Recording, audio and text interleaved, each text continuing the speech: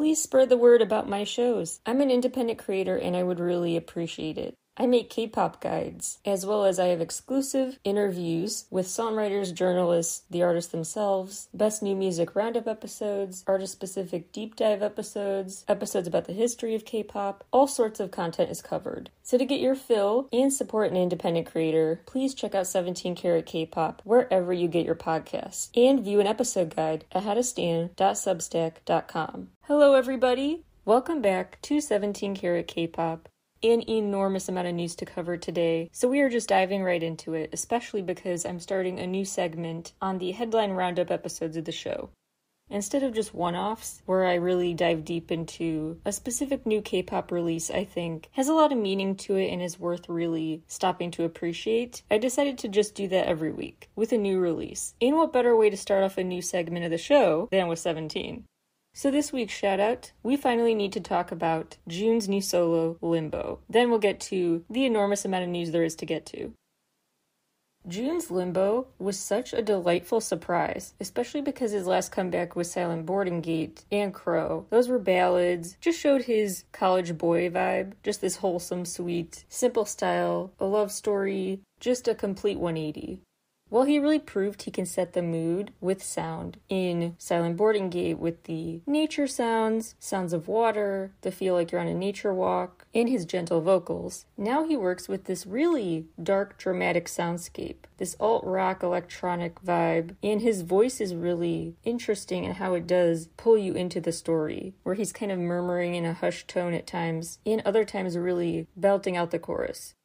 In a way, he's, with this vocal performance, proving how many multitudes he has. Both the fact he's doing this song does that, and the song itself.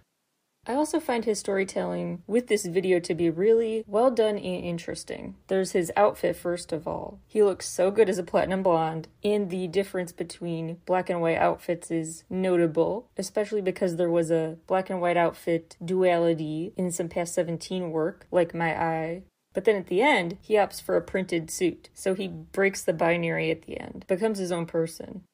There's also the play on words here, and that applies to his choreography too. He did say intentionally he put that move in the choreo where it's like he's playing Limbo, like the party game. He also ensured laser points were part of the video. He said he really wanted that element in there for some light fun. Those details together really combine to show his inner child is still intact. But he's also talking about a mature, romantic type of limbo. The word limbo here referring to the game, but also referring to this force that is pulling you under. The lyrics play with this interesting mix of connotations attached to limbo, because he's singing, "Welcome to my lost world, do you want me to set you free?" But the lyrics also show his more vulnerable side, and that side that's still like an innocent, curious, confused, still learning, still growing little kid. He's saying, I just want to set you free, after he said, do you want me to? So he's in control, then he's not in control, back and forth. Then he talks about, I bite my lip, trying to see if this is real. Like he doesn't know what control he has over this lust anymore. This limbo he's in control of also controls him. He sinks deeper and deeper into this limbo state, this suspended in the current emotional dilemmas state. It's a really artful way to, ironically, show the dynamic side to living in limbo. He did confirm he drew a lot of inspiration from movies. Just broadly, the dynamic between main characters who end up in dangerous situations because of this blind trust in each other, blind lust, carelessness that comes from being lovesick. He also drew inspiration from Greek mythology. Shameless plug, check out the music and mythology episode of the show if you want more of those stories, where I talk about one of the common go-tos in K-pop for mythology inspiration, the story of Narcissus. He alludes to it with staring into the water, like Narcissus stared into his own reflection and fell in love with it. So whose limbo is he ultimately trapped by? Maybe it's his own. Maybe he is in this power dynamic, higher and lower. This is all an internal conflict he finds a very catchy, unique, sonically and visually way to bring to life. Aside from the stellar wardrobe, play on words, the choreography, the nod to Narcissus, another thing I want to point out about this release are the Easter eggs, because it's me, you know I always do this. I'm not reaching as much as usual here. June actually confirmed in an interview that all the symbols in his video are very intentional. and carry deeper meaning, which makes the recurring symbols from 17's work that he uses here feel extra notable. The goldfish, the rose, the box. He would not clarify in the interview, though, more than that about what they mean, so I will continue to speculate for you on episodes of 17 Talk. There's another shameless plug for you. He also, in that interview, gave a fun fact, saying that a bunch of bugs flocked to the set because there was a lot of lighting and areas with lots of fire, so insert June bug jokes here. My shout of the day then goes to LIMBO. Excellent storytelling that just deserved its own moment to stop and appreciate. Now let's get to the news, because Kamp was chaos. You've probably heard some of this already, but here's the full rundown of what we know about what happened at Kamp. K-A-M-P. First of all, though, right off the bat, I just want to say, please stop comparing every festival that goes wrong to Fyre Festival. It is so tired at this point and doesn't even apply the same. It's conflating way too many events to call everyone Fyre Fest level drama, because as interesting as this issue is with Kamp, people were not stranded overnight in tents without food and water. It's not the same thing at all. So let's calm down with the Fyre Fest comparisons. But there were some yikes details about Kamp that honestly I kind of saw coming, and I'll explain why in a minute.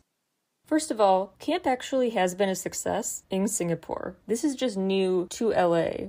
It's a 2-day event. This first one was set for the Rose Bowl, October 15th and 16th. Billed as a, quote, premium K-pop music experience, unquote, basically a rival K-Con. Trying to be a different kind of K-Con. A K-culture festival in fall.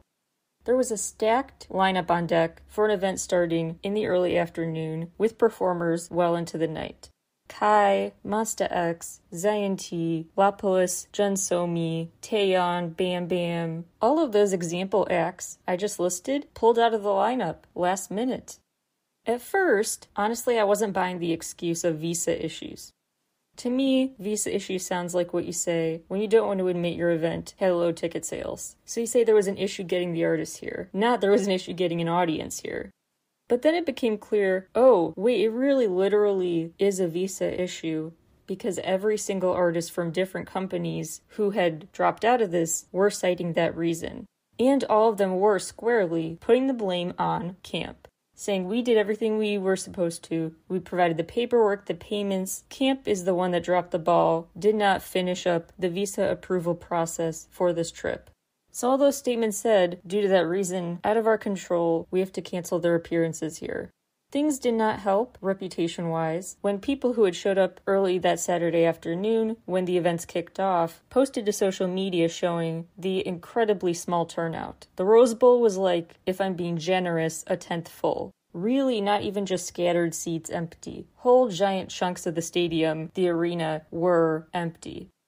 I will note, though, those videos obviously went viral because it's kind of jarring, like, wow, that was low turnout. But also keep in mind, a lot of that was taken before the crowds came, early in the afternoon still. And the footage I saw from later in the day and at night, really the venue was more full by then. Still quite noticeably empty, big gaps, but not the same extent. It did fill in a bit more.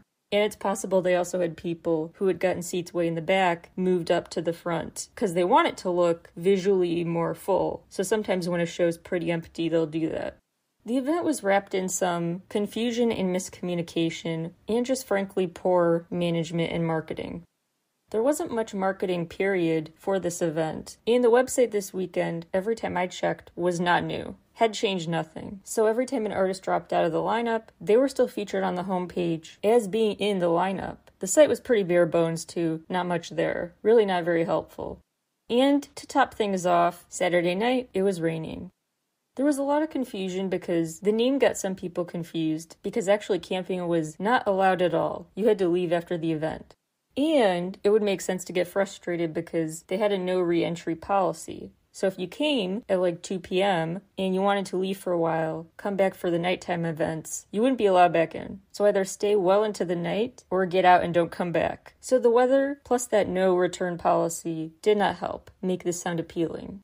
There was also confusion over the refund policy. At first, Kamp had to field question after question about, is this whole event canceled? And they were like, no, we're still going to make this happen. So they promised refunds of 50% if you were a 2-day ticket holder. If you bought a 1-day ticket, they said you could get a full refund. Interestingly, they said getting a refund, that info will be emailed to you, so check your email. Rather than say, you take the initiative, reach out to us, it was we will reach out to you, don't worry.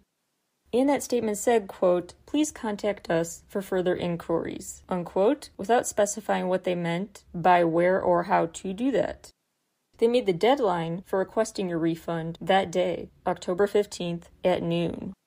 There were artists who did show up, and honestly, as much as people seem really ticked off, they also did post about, well, it was weird, but we had a good time. At the end of the day, they were glad they went. They got to see Momoland, Icon, P1 Harmony, Super Junior, some with extended set times.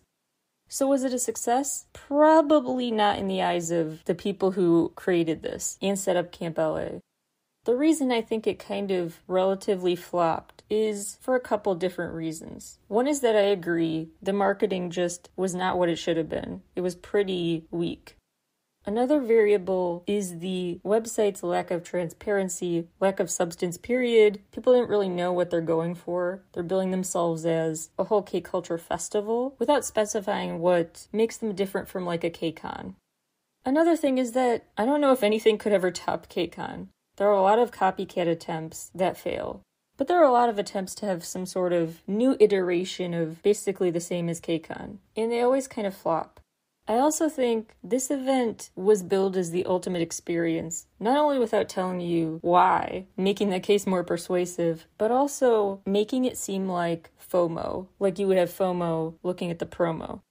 Because at least that's what Firefest had going for it. Firefest was worse, obviously, but I'm just saying in this one case, they knew how to instill FOMO in you. When you saw the ads for the event with the A-list stars dancing on the beach, hearing great music all night long, this FOMO basically wasn't there because K-Con is still happening. It's K-Con Japan time right now. K-Con is continuing to go country to country. It's not like after August people were like, great, now we have to wait a whole year for the buzz of K-Con to come back. No, it keeps coming, just traveling to different places. But we're still to this day, as I record this, getting YouTube footage and new uploads on social media from K-Con accounts, from K-Con Japan and other stuff. Backstage clips, performance clips, etc. So the sadness about K-Con ending, that we could curb supposedly by attending camp, not really an issue. They answered an unraised issue.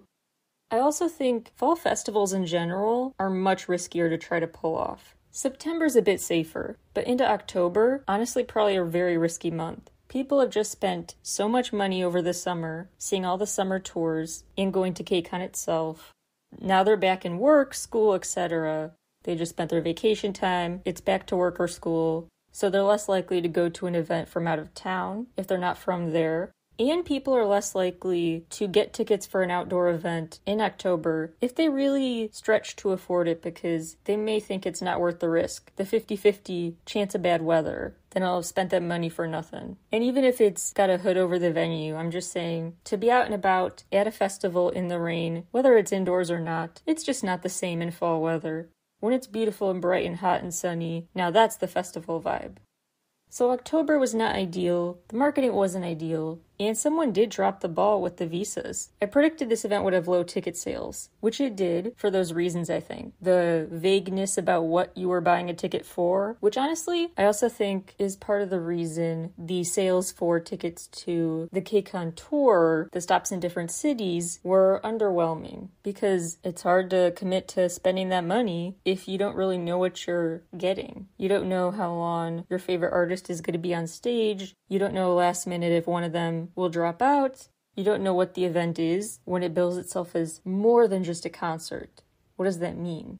So people didn't know what they were getting into. So again, I did predict low ticket sales. What I did not predict was this visa issue. That is really major.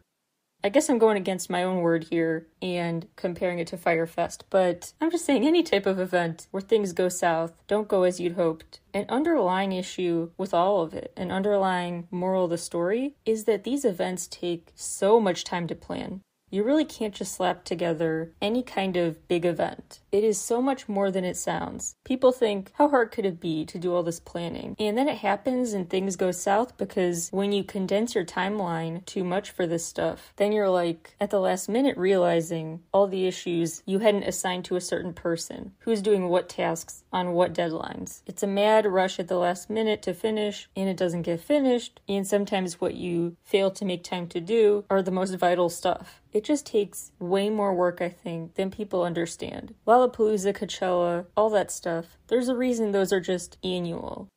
They're already planning for next year. I mean, the When We Were Young Fest, the pop punk dream show this fall, is already planning their acts for 2023. Already announced a couple too.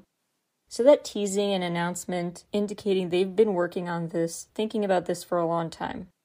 I don't know if that level of planning went into this. So that's my read of what happened. And again, all in all though, the people who did show up seem to enjoy themselves. And that is one thing about K-pop is, even if a show goes haywire, the concert crowds at K-pop shows, really special, always make the most of it, always a good attitude about it, no matter what.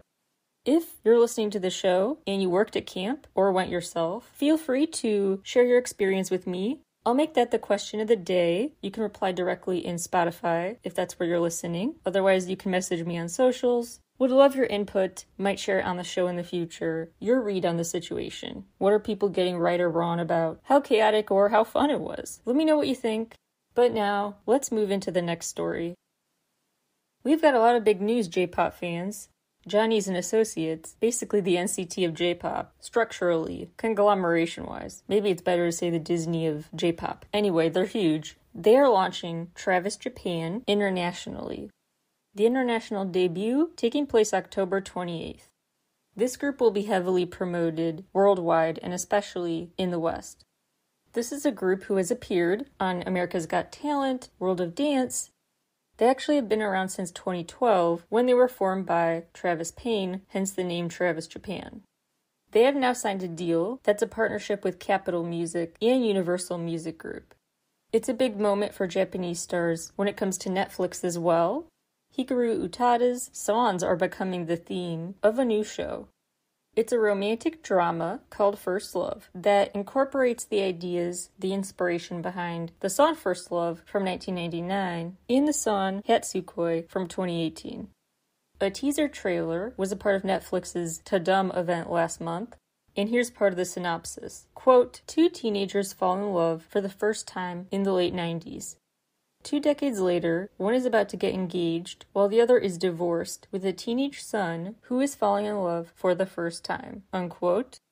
And more J-pop news, J-pop metaverse-related news. Hatsune Miku, my favorite Vocaloid. She's so cute as always, in Fall Guys. She has joined the free mobile game.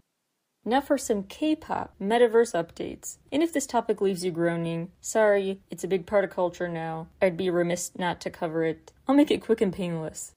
aespa launched a set of NFTs with Blake Catherine, a Web3-focused artist. Metaverse Creations, previously having worked with Paris Hilton, Jimmy Choo. The goal of this new collection, called iGirls, IAE, like their music video universe, is to, quote, reflect female artists pushing the boundaries of what's possible, blurring the lines between real and virtual, to create a new kind of fandom, unquote. The digital auction began October 13th and ends the 21st. The collection went on display in Sotheby's Gallery, both in New York and Hong Kong. This is actually kind of 3 collections, with 3 separate drops. Drop 1, open, meaning no limit on who can buy the NFT. It can be minted for infinite customers. Part 2 is more exclusive, 32 options. They're called alters. The alters are available and come with voice recordings and a signed autograph for the highest bidder. Part 3 is called Dream Space. There's only one customer for a one-of-a-kind piece that comes with a video recording and a virtual meet and greet with Blake Catherine, the designer, and an all-expense-paid trip to Seoul to meet aespa and go to their concert. That's what makes this honestly way cooler than just an NFT drop, because it really is both that virtual stuff and the real parts of being a fan. It's real-world prizes too. That's how you get new people into the metaverse. You incorporate real-world elements. Now, Hybe is a company going in reverse, taking real-world stuff, and now joining it with the digital. They have started this campaign putting their artists in the digital collectible platform Momentica. This is the long-discussed Dunamu and Hybe company partnership, the one that initially was met with backlash because collectibles on the blockchain are so environmentally damaging, so much carbon emission from this stuff. This is the one, however, that after fan backlash, they decided to do it with what they call sustainable blockchain technology. I'm still skeptical about the science there, but they're trying, I guess. It sounds like, basically, they're using Momentica for creating their own version of the blockchain, like they use Weverse as their own Twitter in a way. It's a Hybe artist exclusive goal. Last announcement on this topic, P1 Harmony have joined Gemmy as Gemstar characters in that metaverse. Meanwhile, some big real-world stories to discuss. Stars behaving badly. Rapper Noel was just sentenced for his drunk driving incident that took place 13 months ago. He was just sentenced to a year in prison because of basically not just drunk driving and crashing, but then refusing the breathalyzer test. Shin Hye-sun was arrested just the other day after refusing to take a breathalyzer test. He was also, when he was stopped, around 1:40 a.m., caught driving a stolen vehicle. He was actually caught on a DUI before, back in 2007, this time caught at the same time with a stolen car. Ho-chan from Victon was recently caught drunk driving and announced his departure from the group shortly afterwards. At first, he issued a very lengthy apology, as did his company, both saying that he was committed to learning from this, committed to cooperating with the police investigation, and would just accept his punishment and try to move on with his life while on temporary absence from the group, undetermined future in the group. But he's decided ultimately this is too much negative press toward the group when the other members are innocent of that and don't deserve it. So he's decided, after much discussion, to just depart the group officially. His punishment and what the investigation uncovers, TBD, but I'll keep you posted. Raven from OneUs is also on a leave of absence, while RBW Entertainment investigates some recent internet rumors online. I don't want to talk about the rumors online, because big trigger warning there and I can't go there, but severe allegations against him that they are looking into right now. That's what they stress in their statement, that they're still looking into it, as of recording time. And they said if the claims are false, they will pursue legal action against people posting those malicious rumors online about him. They also stressed in the statement that the other OneUs members had no idea. Don't drag them into this. They were irrelevant to this situation. They are just as confused and sad as everyone else finding out. Lastly, in the behaving badly category, someone Jessi, I guess, is being managed by.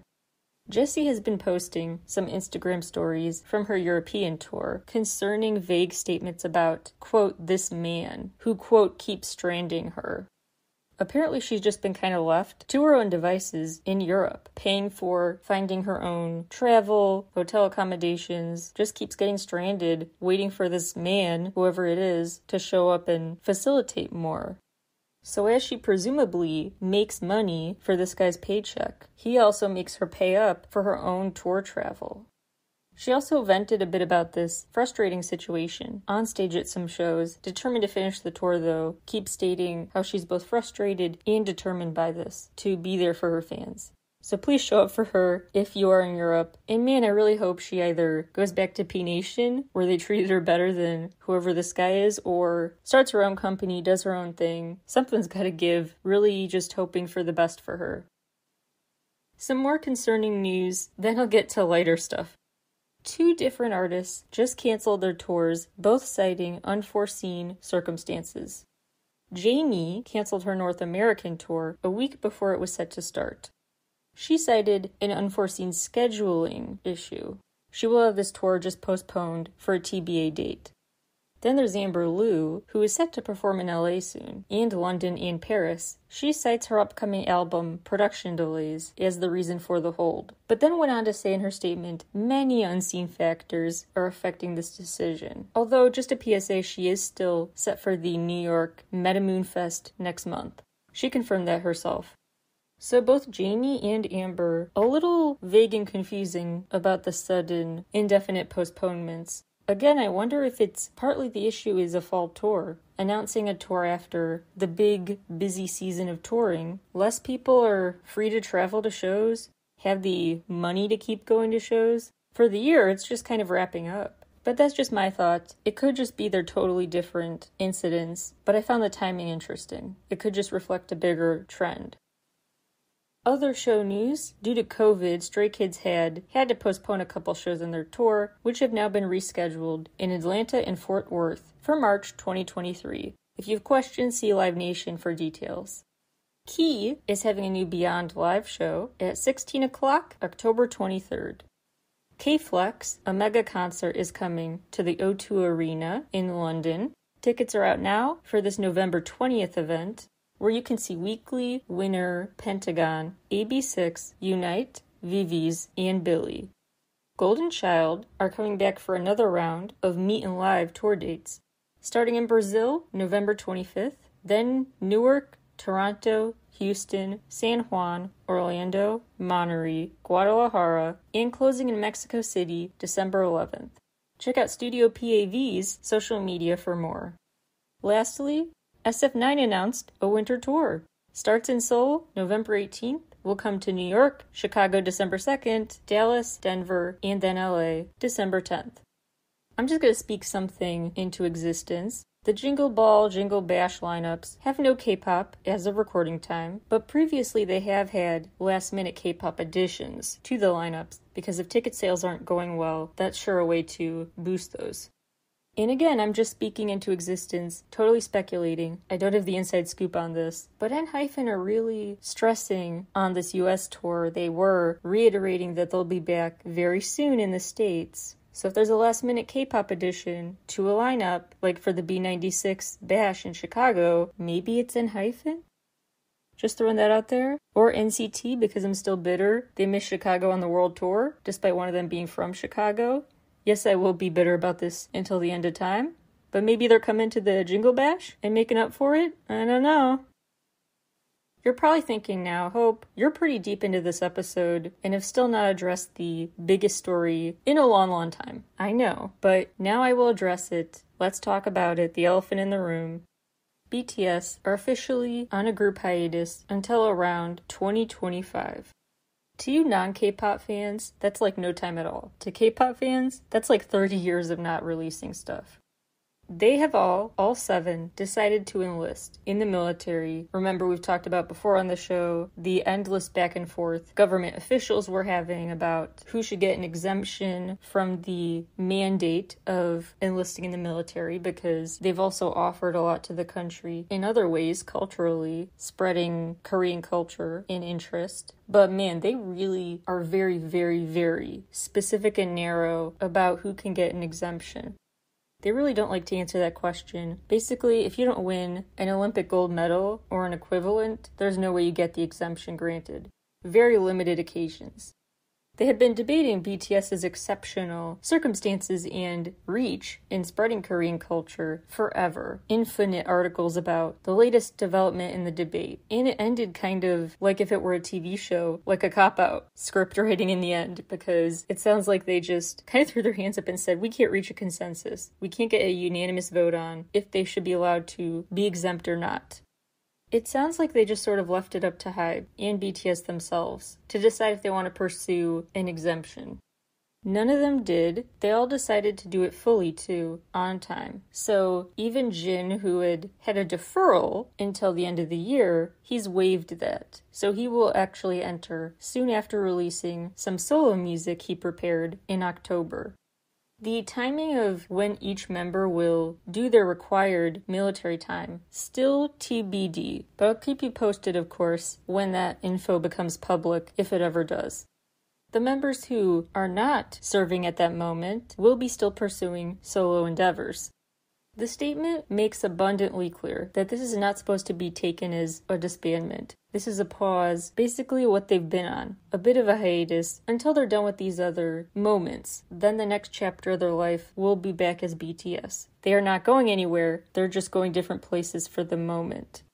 I don't want to spend too much time sharing my take on this because I frankly think the ultimate takes, if you want to call them that, should come from South Koreans. And I really don't have that mindset to give an educated take on this decision because in the USA, enlisting is totally optional. And so it's kind of unfamiliar to me, hard for Americans like me to wrap our brains around the concept of growing up with the assumption you are surely going to enlist when you're older. Our patriotism is not wrapped up in that the same way. And so I don't know the full extent of how deep fulfilling this obligation means to them and other South Koreans. I can imagine it's a very, very important, prideful thing. I will say I'm not surprised. I really did think even if they were offered an exemption, they would ultimately say no. Knowing how they are, how they always want to follow the rules and do what they can to support South Korea, I just feel like they would feel like it was a cop-out not to do this for their country. And the wording of the statement confirming the news says as much. What I am a little surprised about is how quick this announcement came. Yes, it was an endless will they or won't they, but also it was quicker than I thought because of that deferral Jin had for the end of the year. So I assumed the official word about the others would also come nearer to the end of the year. So that's what's disappointing to me, not the news itself. I'm proud of them, I'll support them, I'll be waiting for them, I'll miss them, but I will support their decision here. My issue is with the timing, just being so unexpected. Not a great way to wake up and start your week, that's for sure. The small upside here, a recent letter to shareholders confirmed HYBE plans to release, quote, 4 new teams in 2023 from Korea, Japan, and the US, unquote. HYBE is definitely, during this BTS break, going to be expanding the quantity of groups they have, the quantity of music we get. We're still in for a lot of exciting earworms from this really cool company. BTS laid a groundwork that other artists are going to use to find their own voices at the company, and that's going to be very exciting to hear. In somewhat less emotional BTS news, this was really interesting to hear. HYBE actually lost a trademark request. They wanted to trademark member V's phrase "borahae." That's what he used during that 2016 fan meeting when he laid out his view on the color purple, what it means to him to love someone like purple, to purple them, purple the last color in the rainbow, the most special. And borahae is basically the word he uses to summarize the whole I purple you story. HYBE actually started vying for this copyright back in September 2020 when a cosmetics company, Lalali's, tried to trademark it. And BTS fans found out borahae was being used. The backlash prompted HYBE to take matters into their own hands and decide to try to win in court. Now that's going to bat for the fans. The office responsible for granting or denying these requests, KIPO, cited, quote, the principles of good faith, unquote, as the reason to deny the request to trademark borahae. Now, before you get upset, it's actually kind of a sweet reason. They explicitly say in their ruling that if anyone trademarks this, it should be V, not HYBE, not his company, just him as an individual, because this is his personal phrase. I know they're talking just legally, that makes sense, but also kind of morally, that's really sweet. Let him keep the phrase. Don't let a corporation take the phrase from him. Gotta love that. Speaking of V, I don't really like to spend too much time dwelling on dating rumors and relationship statuses in K-pop because, like agencies have been saying more and more now, we're gonna not comment because it's their personal life and that shouldn't be the news. Let's focus on their music. So I'm following their lead and just kind of not playing into that gossip. I also prefer to focus on news stories that I can verify, and dating rumors are just rumors, so the one exception is Hyuna and Dawn. OTP, we'll talk about them all day long. I hesitated to talk about the whole rumor about V dating Jennie from Blackpink, but there is serious news that makes it more newsworthy, I think, and that is that someone leaked Jennie's personal pictures of her on dates with him. YG Entertainment recently issued a statement confirming they have police on the case to determine who leaked it. We'll keep you posted on that. Miscellaneous BTS updates. Their boss, Mr. Bang, is only the 13th person to ever have a customized donation fund, thanks to his massive contributions to the Community Chest of Korea. The textile company Colin Industries FNC released an upcycled bag collection featuring reused pieces from BTS's stage outfits. This is part of a partnership with the fashion brand Recod that came out in late September. BTS's song Butter now joins their song Dynamite as the only songs by Korean artists on Spotify to ever reach 1 billion streams. Speaking of making social media history, Jimin did so on his birthday. For the 3rd year in a row, he's still the only person to ever have 28 different keywords and hashtags with his name in them on the Twitter Worldwide Trends chart simultaneously. Happy belated birthday, by the way. We love Libra season. Yeah, I said it. Some of you will be mad at me for that, but whatever. Go Libras. And BTS's album, Map of the Soul 7, made it to 25th place on Rolling Stone's list of the 50 greatest concept albums of all time. Their concept then was the self, the ego, id, superego, your public persona versus your shadow, your true self trying to come through the facade. I agree with their decision. I would also have put on there more from other artists, honestly. Even more than BTS, I think. Quite a few K-pop artists have created concept albums, and I just love that. Really wish more artists would still do that. Release an album with one main storyline, where you have to listen to it in order. I mean, DPR Ian's Mido, I would argue, counts. I would also argue some of Taemin's stuff would count. That's another question of the day. What K-pop releases do you think should be considered a concept album in the first place? And then 2, what are the greatest concept albums from Korea of all time, from Korean artists? Let's move on to some award show news. At the APAN Star Awards, the K-pop label award went to Kane Daniels' company, Connect Entertainment. And Park Jae-chan from DKZ was one of the best couple winners for his acting in Semantic Error. For the 5th year in a row, BTS won the grand prize at the FACT Music Awards, and they won 7 trophies total. Meanwhile, the Bonsang Awards went to ATEEZ, The Boys, BTS, G-Idol, ITZY, IVE, Kane Daniel, Lim Yeon-woon, NCT Dream, Psy, Stray Kids, Treasure, and TXT. Other big award wins went to NCT Dream, ATEEZ, BTS, Yul, Lim Yeon-woon, Jin on his own, Stray Kids, Psy, Kepler, TNX, Im Ho-jun, Yeon-tak, New Jeans, IVE, and Les Seraphim. The European Music Award nominees are here, with Blackpink nominated in 4 categories: Best Video, Best Metaverse Performance, BTS's performance in that list as well, Biggest Fans, and Best K-pop.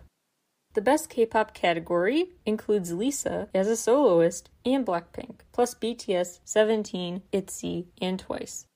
Blackpink are against BTS, Nicki Minaj, Lady Gaga, Taylor Swift, and Harry Styles for Biggest Fans. That sounds heated. 17 have a Best New nomination and a Best Push nomination. And look, I'm all for 17 winning everything, but not sure how exciting it is to say, woo, congrats, we won Best Push, or Best New. That's the whole title. The nominees for Best Asia Act, Mei and Trada, Sylvie, The Rampage, TXT, and Nicki. It's going to be The Rampage or TXT winning, just throwing that out there. Then there are the American Music Award nominees. Favorite K-pop is a brand new category this year, including TXT, BTS, Blackpink, 17, and TWICE. I bet Blackpink or BTS will win. Go ahead and applaud my incredible prediction skills now. BTS are also in the Favorite Pop Duo or Group category. Voting starts for the AMAs November 1st. The show airs November 20th, 7 p.m. Central on ABC. Now, so many rapid-fire headlines I want to get to, so strap in, get ready for a big ride, because there is so much. Nam Do-hyun from BAE 173 is suffering from COVID after effects and will take a break to focus on recovery. Meanwhile, Eun Chae from Les Seraphim had to miss the FACT Music Awards due to COVID. K-pop stars have continued to attend so many Fashion Month shows. At Paris Fashion Week's Miu Miu show, Jennie was beside Kristen Stewart, my goodness iconic. Plus Yoona from Girls' Generation was there, as was Wonyeon from IVE. At Ferragamo, Chaeyoung from TWICE. At Dior, Jisoo and Astro's Eunwoo. aespa went to the Givenchy show as ambassadors. JB was at Isabelle Marant. G-Dragon was kind of everywhere but didn't really post much about it. Just on Instagram stories, he was really chaotic in the best way. Marc Twain and Rosé were at Saint Laurent. Yu-Gi-Um at the Onitsuka Tiger Show. Seoul fashion attendees include Huda, Juhani, Jin from Astro, June in the 8 from 17, many, many more. And speaking of 17, they have released a lot on YouTube lately to catch up on. The behind-the-scenes Limbo video and dance practice video, Seungkwan's Harry Styles As It Was cover, and a behind-the-scenes video about it, freaking out over both still. And the highlight medley for their November Japanese release, Dream. They also, starting October 27th, have a new photo book out called The Name 17. They knew we'd say it, and they put it on a book. They also added Asia dates to their Be the Sun World Tour for November and December. Apink's Choron got into a car accident on the way home from practice, suffering a minor cervical spine injury. She first tried to power through it to keep up her promo schedule, but eventually then decided to go on a break due to a flare-up. Really hope when she tried to power through, it was not because of agency pressure. SF9 were also recently in a car accident, although none were injured. They were actually out at a rest stop when someone crashed into their car, scratching it.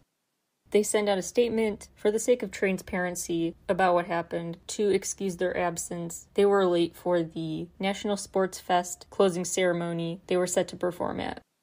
An update on a story I talked about last time on the show, Lee Soo-man and his ties to this company Like Planning. SM Entertainment did ultimately agree to go through with severing ties with Like Planning. Their licensing deal will not be renewed, so it expires December 31st. This follows an SM Entertainment Board of Directors meeting and has been celebrated news by investors in SM Entertainment, like Align Partners. T1419 are going through a makeover. Their name is now TFN. It's time for a fresh start. Their name used to be, referring to their ages, Teenage 1419. Now they want to be TFN to stand for Try for New, representing their new image and goal. Epex revealed their official lightstick design. 1OK Rock featured on MTV's Fresh Out Live. NCT 127 was on GMA, plus became the first K-pop group to ever be on the new show, The Jennifer Hudson Show. They also just became only the 8th artist in history to have a show at Seoul's Olympic Stadium. I'm showing great restraint by not reiterating how bitter I am they didn't go to Chicago on tour again. Oops, just did. No restraint there. Lee Chae-min is the latest MC to join Wonyeon on Music Bank. ENHYPEN performed as part of the Grammy Museum's Global Spin Series, October 5th. NMIX are the new reps for clothing brand Low. New Jeans now rep 2 fashion labels, 5252 and Musinsa. Congrats to Eddie Nam, Eric Nam's brother, for his new baby boy, Grayson. All 4 Day 6 members have renewed their contracts with JYP Entertainment. Nam Woo-hyun from Infinite is the last of the members of the group to part ways with Woollim Entertainment after 14 years with them. As of recording time, not confirmed, but suspected, that Woods is joining IU's company, EDEM Entertainment. Ki Hui-hyun from Daya signed with Hycon Entertainment to focus on acting. Bowman from Golden Child, on his time off, was golfing, then got hit in the head with a golf club, and suffered a facial fracture, requiring surgery, although he is on the mend. No word yet on if this affects his participation in the upcoming tour dates. Ravi is enlisting October 27th as a public service worker. Ha Sun-woon had a postponed enlistment. It was set to be earlier, but then he got COVID, so now he'll enlist October 24th. Here's a fun throwback. Go Wuri from Rainbow got married. Her bandmates reunited. There was a Rainbow reunion. Yoonsul from the newly rebranded Peach got married just a week before the group's re-debut. Shotaro from NCT is the new face of MAC Cosmetics Japan. Speaking of being new reps from NCT, Mark Lee is now repping Polo Ralph Lauren. The GOD members joined Instagram and are teasing a comeback. A new Blackpink and Casetify collection is here October 25th. Stray Kids sold over 1.3 million copies of Maxident in its first day, and it was a personal best for them when it comes to stock pre-orders with over 2.2 million. Other stock pre-order milestones: over 700,000 for G-Idol's I Love, and over 600,000 for Anti-Fragile by Les Seraphim. Over 600 now, and the first Les Seraphim album had 270,000. Blackpink's Born Pink, in its first week, sold 1.54 million copies, the highest one-week sales for a K-pop girl group in history. They also made history, debuting at number 1 on the Billboard 200 albums chart and becoming the first number 1 girl group album in the chart's history since 2008. Also, Pink Venom reached 200 million streams on Spotify, and they broke their own record to have the fastest song to do that, taking only 42 days. Ready for Love reached 100 million views, and the Pink Venom dance practice video also 100 million. The number of regions some new releases topped iTunes in: Mamamoo, Mic On, 10. Treasure, The Second Step Chapter 2, 15. Dreamcatcher, Apocalypse, Follow Us, 21. Sulgi, 28 Reasons, 30. Schumann, Brand New, 33. And Crush and J-Hope's Rush Hour, 41. My Universe by BTS and Coldplay is certified platinum in the US. Chanyeol and Punch's Stay With Me is now officially the only OST video to reach 400 million views ever. Well deserved. More view count milestones: 20 million on Crush and J-Hope's Rush Hour, 50 million NMIX with Dice, 100 million IVE's After Like, For Eve's Test Me, and Stray Kids' Elevator, 200 million GOT7's Never Ever, and Shen and Punch's Every Time, and 300 million on Rosé's On the Ground. Thank you all so much for tuning in as always. That was so much news to get to. Thanks for being there for the ride. And real quick, your action item. Here are some places where you could donate and support to help Hurricane Ian victims: 1SC Fund, Maria Fund, World Central Kitchen, Volunteer Florida, Feeding Florida, Florida Disaster Fund, and VOAD, the Puerto Rican National Voluntary Organizations Active in Disaster. Stay safe, thanks again, and I'll talk to you all again soon. Bye, everybody.